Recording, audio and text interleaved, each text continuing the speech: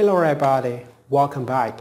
The storyline is going to an end because next week Thomas will learn the truth from Sheila Carter, and we are curious to know, will Taylor and Rich end up together or she will be left heartbroken again?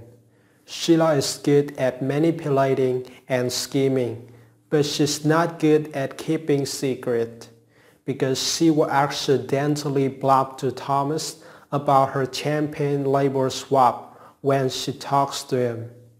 Of course, Thomas is shocked, but he won't tell the truth to his father Rich.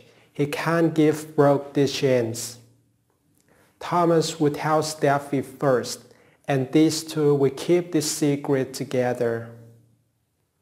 But spoilers say that Taylor will be the next person to learn about this secret. Maybe it comes from Steffy, or Sheila Carter will decide to tell her everything. Sheila is Team Taylor, and she wants to prove her role in Brooke's downfall to Taylor.